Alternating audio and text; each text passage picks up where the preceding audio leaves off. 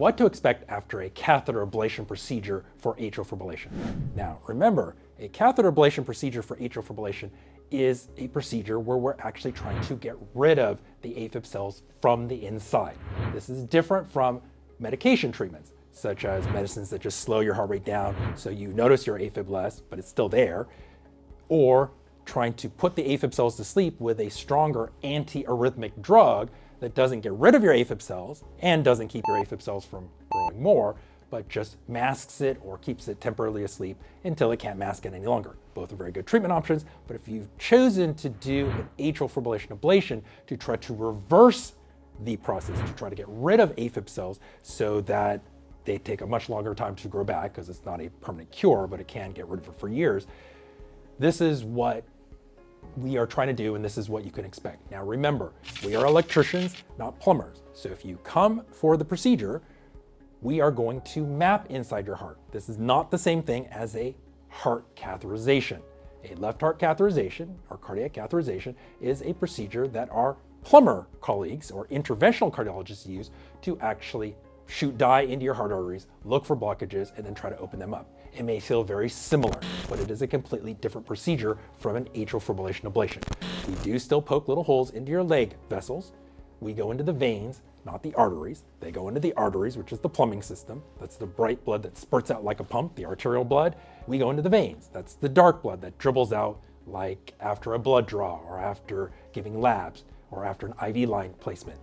Because it doesn't really matter which system we go up, the arterial plumbing system or the venous deoxygenated blood system.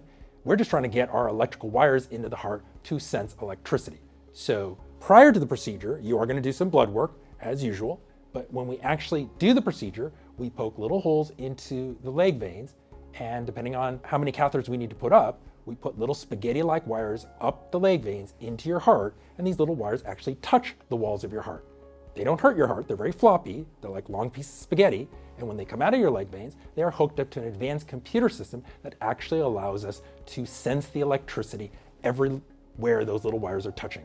Every single wall those little wires are touching. So depending on how many little wires are put up, sometimes we can see 20 or 30 separate channels of electricity from multiple walls of your heart, all simultaneously in real time. We really can see how the electricity is flowing. And then we try to map out where these abnormal AFib cells or sources or triggers are, and then we try to get rid of it with an ablation catheter. And the ablation catheter is a catheter with a metal tip that goes up the same way under X-ray into your heart, and then there's little knobs on the handle, and as we turn the little knobs, the tip kind of bends, torques, moves around, and we are getting it to touch the wall of the heart where we believe there are some sources of atrial fibrillation. And then we keep it in that area and we turn the catheter on, and it's attached to an energy source. And the energy source, whether you're talking about the standard cauterization or freezing, or you talk about the newest energy source, pulsed field ablation, where we're using pulses of electricity or electromagnetic fields to destroy the cells, doesn't matter. We are trying to get rid of the AFib cells in little clusters, little by little, from different areas of your heart, trying to get rid of the problem at its source. Now, expect this procedure to be done mostly under general anesthesia. We usually cannot have you squirming around, even if you're asleep, so we oftentimes will make you so asleep where we are breathing for you, where you're so asleep you're not breathing on your own. We put a little tube down to breathe for you, so you have to be completely out, and the procedure will take anywhere from 1 to 4 hours, depending on the difficulty and complexity of your case, and also who's doing it and what specific energy source they're using. But the procedure itself is generally done under general anesthesia and can take anywhere from 1 to 4 hours, where you are on a tiny little table, a hard metal table, under general anesthesia for that period of time.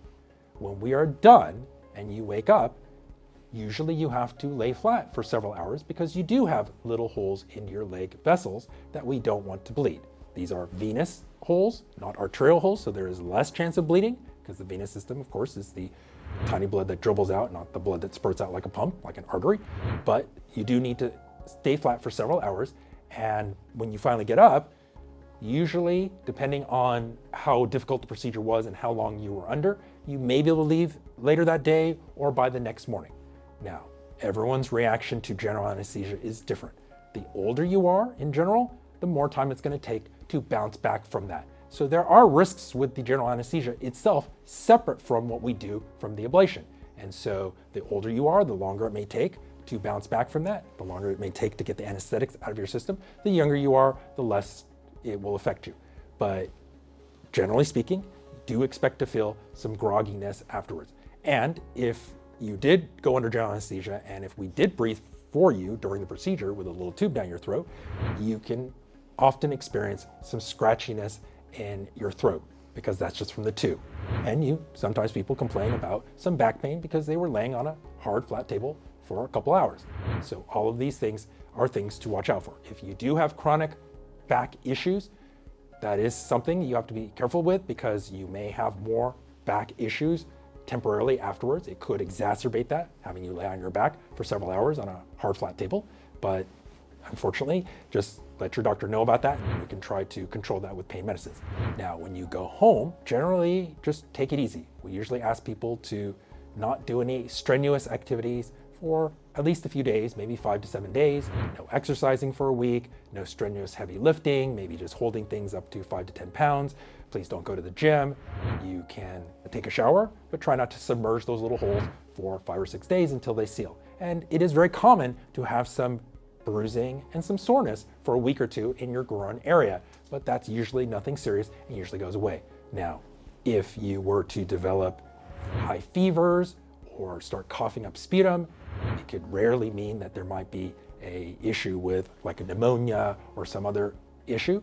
Obviously, let your doctor know, but generally speaking, that's not very common and most people do very well.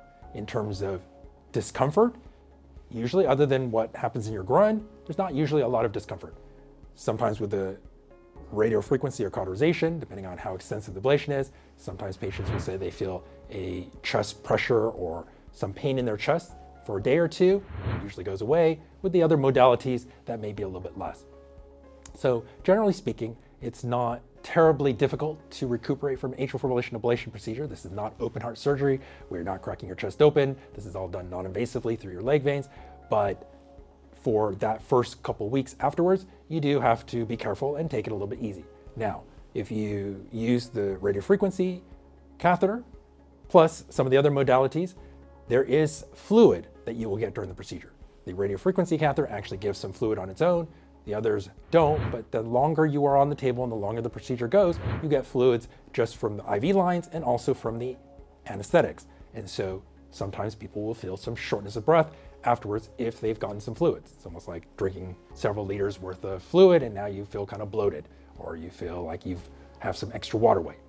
Usually that's nothing super serious, but if you have a weaker than normal heart or you got a lot of fluid, sometimes it is necessary to give you a medication called a diuretic to pee out some of that extra fluid, but so over the course of several days so that you get back to where you were. It's usually nothing super dangerous or life-threatening, but that is something that can definitely happen, and do keep an eye out for that. Then after the procedure, your doctor or electrophysiologist should be monitoring you carefully to not only make sure that there were no complications directly from the procedure itself, but that these other things are resolving and that you're doing well. But also remember, it can take up to 3 to 4 months to see the full result of the ablation procedure. It's not an instantaneous thing. It's not as if you did it yesterday and starting tomorrow, you should have nothing.